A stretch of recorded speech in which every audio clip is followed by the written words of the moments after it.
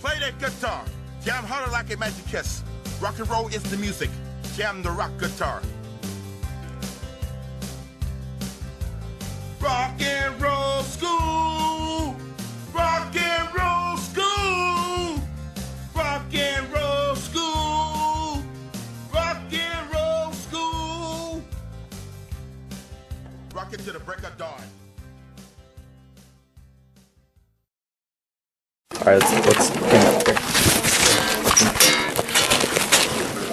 I think it looks good. I'm Robert Kelly. And I'm Wesley Harris. When we first got the idea to document the current status of the American school system, we knew the only way to get an unbiased opinion would be to infiltrate the classroom from the inside. We knew that we could see what the current status truly is by finding someone from the inside, namely a student, who we will secretly videotape his ordeal. Surveys and interviews, these never give you the true picture. The student's name, Lance Delbert Johnson, or LDJ, had to be one we can trust. Actually, wow. As the average student, not too many friends, meant he was available and unlikely to corrupt. We equipped him with video cameras so we can get a view into his everyday life. What we discovered was what every student was complaining about, but no one was taking seriously. Guys, I didn't have a chance to check your... I'm going to try to do them tonight, but I was gone over the weekend. After reviewing the film on classroom and homework, we saw that the biggest complaint of students was really how boring and mundane the work was. Typically, students will enter a classroom, sit down, take notes, and then take a test on it later. This is a naive way of learning. Students don't learn when they're being crammed into small, uncomfortable rooms and then take mindless notes.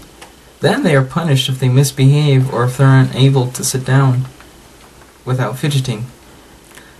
This is the factory style of learning. It takes its roots in that the government has assigned a concrete amount of information that they must be learned in a given amount of time. This is then used to determine the school's funding. The only problem is that you can't treat education as a business. Okay, class. Do number 1 to 700 in the workbook. Do what?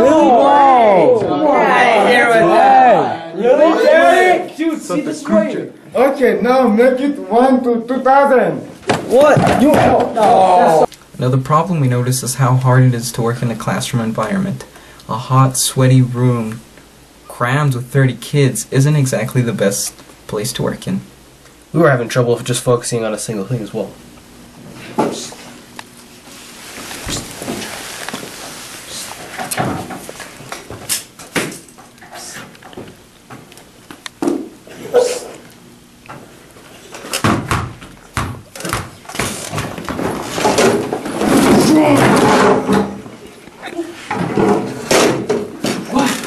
Why are we so loud, Troy? Here at this school, we like to encourage our pupils to move forward with grace. We encourage them to perform with the utmost dignity, which in the end provides sanguine pupils. We encourage them to move forward with grace so that they can move on past the audacious activities of their more odorous brethren that pollute this school with grief. So what do you guys do in class? Not much. We really don't do anything. It's pretty boring, actually. Who's your favorite teacher? James. James. Why is he your favorite teacher? Because we didn't do anything. Well, much of the talk nowadays is how to punish students who don't want to do the work, and how to make them do the work even if they don't want to. However, if we were to say that the work isn't boring and the teachers are doing their best to make sure that every single student succeeds, the environment isn't just one of learning. It seems as if the motivation to learn is being pushed out of students through a sort of industrial learning arena. The work is designed to help them do well on the test. If they do well on the test, the school gets funding. If they don't, the school won't. So even if the school is trying to instill creativity and higher order thinking, the pressure for funding is leading to an industrial learning arena. And that's not how students learn, and it's not how we'll advance as a society. Okay, on the 16th, you will complete the chart list. We were a bit timid about doing a section about students because types of students and their personalities vary from school to school. We resolved to ask the students themselves what kind of groups and personalities they find in the school. There's always that one kid, you know, the kid that's not always all there, but we don't harass them or anything. They just kind of get us confused. Okay. Can anyone tell me how Walt Whitman managed a sense of hope in this work? Oh, I know this one. It's 7. It's 7 guys, right? Yeah, it should be. Okay, who knows the sum of this budget and how much theater will have left after 2 weeks? Oh, I know this one for sure. It's swag. Swag? What do you mean swag? There are also these jocks who are totally insane and intimidate everybody. Hey, get that camera out of my face. I take AP weightlifting all day, every day. Football! We've also got a few tryhards. You know, some of the overachievers. Hey, LDJ. Have you finished number 23 yet? Nope.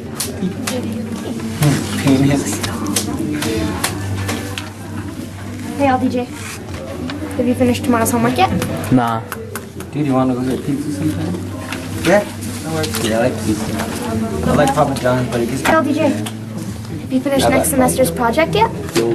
Wait, I'll do sometime. Nope. I was glad to see the many different types of students at the school, but I was also disappointed seeing that they weren't really content with their education because their needs were not met. Unfortunately, the school caters to the student that does not exist. The one who likes to sit in a desk for hours on end in a cramped and competitive environment. Those who manage are praised. Those who do not, which is the majority because everyone learns differently, are ostracized and told to deal with it because they're told the school, city, county, or state told to do it this way. The society is treating school like a business. And how many people like to go to work every day? Yeah, the elite schools. The staff at the school for us included principals, teachers, security guards, and, well, anyone who worked at the school. We decided to go outright and interview the staff members like we did the students.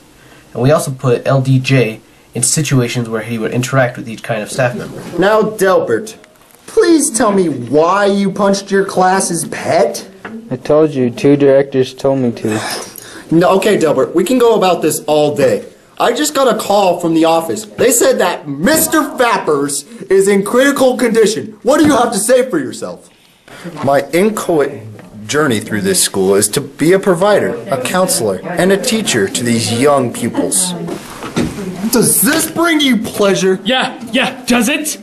Pleasure in hurting innocent creatures. I really do hope to become an emollient to these children's stubborn minds. Okay, Delbert. I'm being very patient with you now. I don't want any of this to disrupt you. I want us all to be friends here. Just, please, tell us what you did. At one point, I was a bon vivant. Excuse my French. But, I would like to help these kids get past that, as I once was helped get past that part of my life, which was very difficult. You know, Delbert, when I was your age, we didn't have all of these luxuries. But then, I discovered lifting. But I do like to be nice to these children. I'm their friend first, and then their principal second. Okay, Delbert, we've been at this for 2 hours. I missed 2 full episodes of Breaking Bad, the end of the season. I needed to see that end of that series.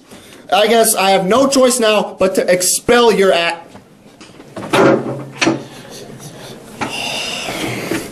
Okay, I see. Looks like you're free to go. Have a nice afternoon. Get the hell. Mr. Principal, we're wondering if we could get another word with...